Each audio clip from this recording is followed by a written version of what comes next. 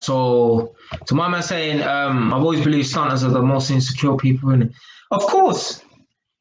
Listen, you ain't gonna see no one driving around, right? I'm not saying that people who drive around in a Lamborghini are stunting, but if someone is driving around in a Lamborghini to stunt, yeah, they're not driving around in that Lamborghini at 4 in the morning when no one's around.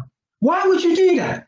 Yeah, if you're stunting, right, you're gonna do it at times when everyone can see you, innit? Yeah? So you're not gonna do it at a time when there's no one around. You're gonna do it, yeah, maybe what, 5, 6 o'clock during rush hour. Everyone's about, yeah. People who stunt, right? They do it. If you think someone is a show-offy type of person, stunt type of person, they're doing it just to get, I don't know, attention from people, validation from people. That's what someone who stunts does, right? They just want validation from people, innit, man?